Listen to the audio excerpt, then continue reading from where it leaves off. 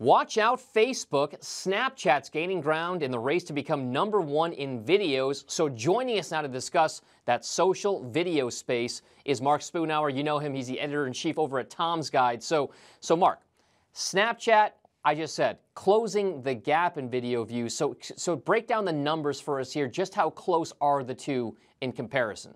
Surprisingly close, because Snapchat just surpassed 6 billion video views per day, and Facebook is at 8 billion. And the most surprising thing about that is that Snapchat has 100 million active users versus 1.5 billion for Facebook. So that tells you that Snapchat users are a lot more engaged and they're watching a lot more video. Now, this is interesting here because Snapchat is very, I guess, the format, right? It's very quick. It's very, it disappears after a while. Yep. But there's going to be huge growth in digital video, right? And that's what the expectations are. So what's the outlook for the entire industry? I mean, how big does this industry become in terms of video views? Sure. And who emerges, I guess, as the real front runner in today's age? Yeah, well, I think one way to look at it is advertising revenue. And apparently, according to the eMarketer, it's supposed to grow more than 42% this year. And we're talking about more than 7.5 billion in revenue, growing to close to 15 billion by 2019. So it's definitely going like this. And in terms of who's going to emerge as the front runners, I mean, definitely don't count out YouTube. They have more than 1 billion active users, and you know that's all they're doing is watching video.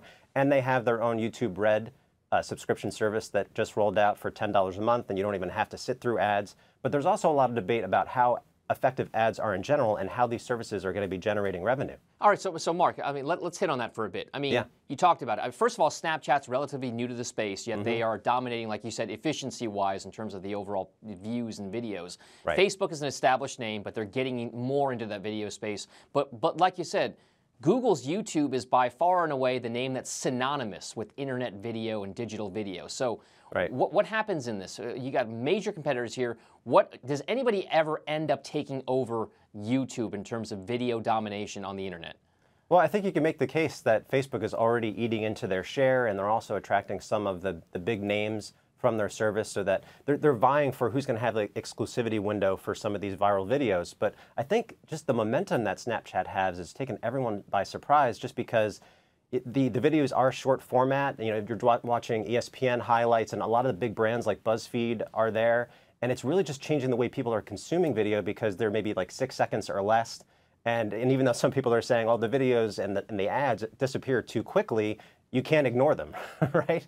So you have that Toyota Tacoma ad or something else. It's right before you watch the video, and they're just a lot more viral and a lot more easy to share. So I think among everything that I'm seeing so far, Snapchat seems to be the most exciting, and I think people are going to learn a lot from that in order to stay ahead. All right, so it sounds like we've got a hyper-competitive space and a newcomer emerging as a real threat to some of the entrenched players in the space. Thank you so much, Mark, for joining us here, and thanks for watching. I'm Dominic Chu.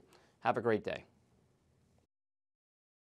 Hey YouTube fans, I'm Landon Dowdy from CNBC. Thanks so much for checking out our channel. Here you'll find videos packed with all the info that you need to be smarter about your finances. Be sure and subscribe by clicking right here, and click on all the videos around me to see CNBC's original series Young Money, Tech Bet, Kramer's Mad Money, and all the latest from CNBC.